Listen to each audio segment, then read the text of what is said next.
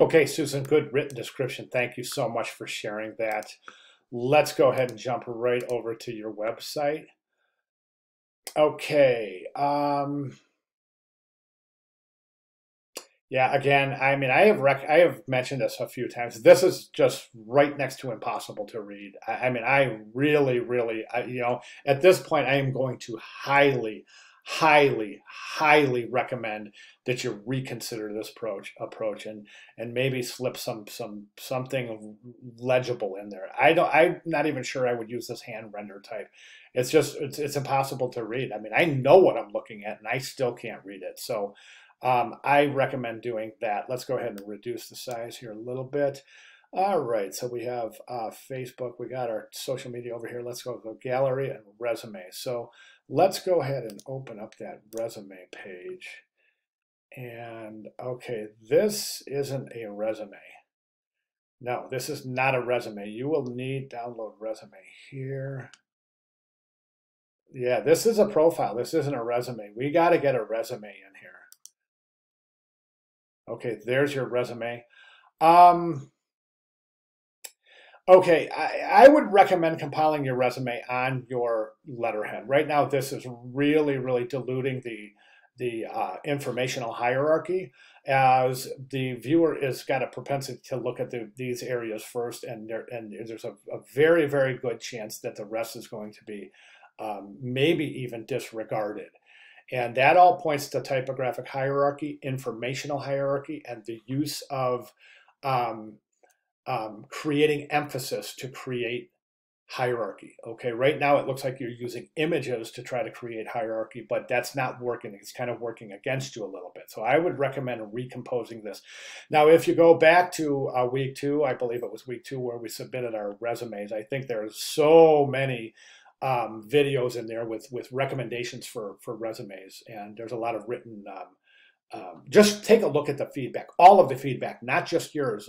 There's plenty of feedback in there that will be applicable to your work as well. So that's the resume. Now we go back to the website and let's go home. Okay, and then let's go to gallery. Okay. Uh,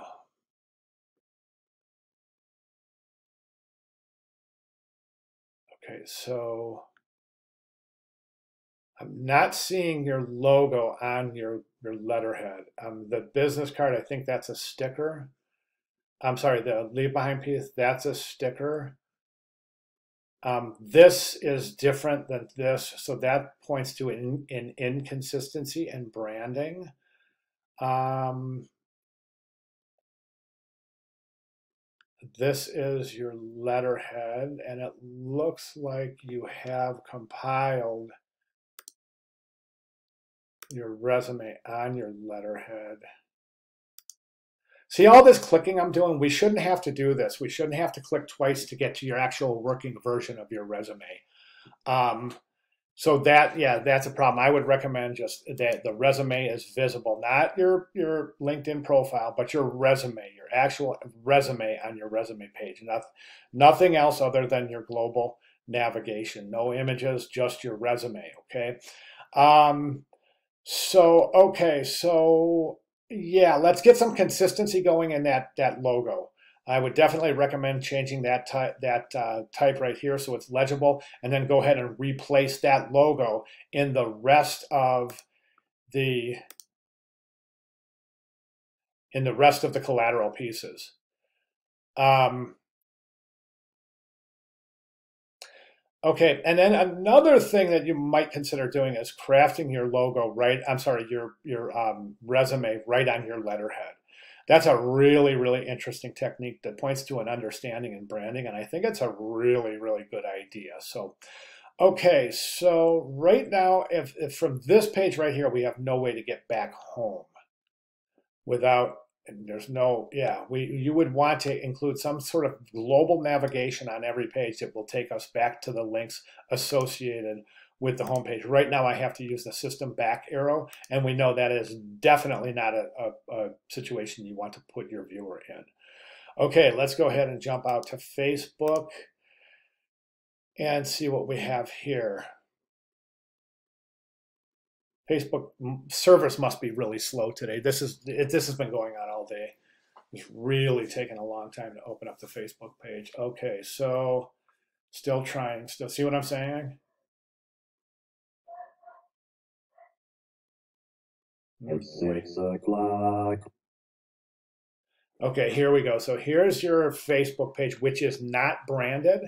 So I recommend branding your Facebook page according to your designer's branding. Okay, and then also I'm not seeing.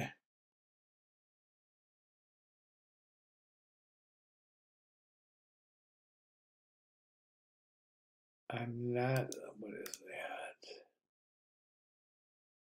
Okay, I'm not seeing a link back to your website in the social media page. So that's something that's very, very important. You definitely want to get linked back to your website. Website should link to social media. Social media should link to the website. You've got a Twitter link. Okay, so you're branded on your Twitter link, and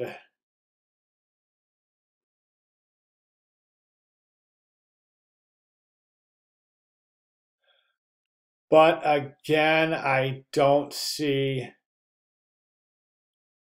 a link to your letterhead. I'm sorry, I don't see a link to your website here. So recommendations here is do not include a link to your Facebook page unless it's a professional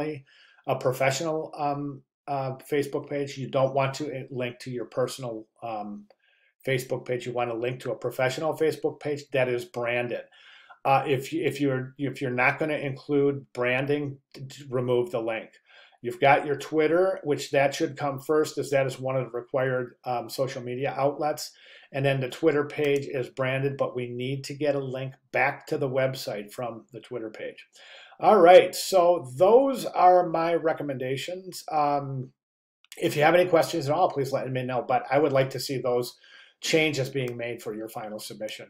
Again, Susan, let me know if you have any questions at all. Thank you very much.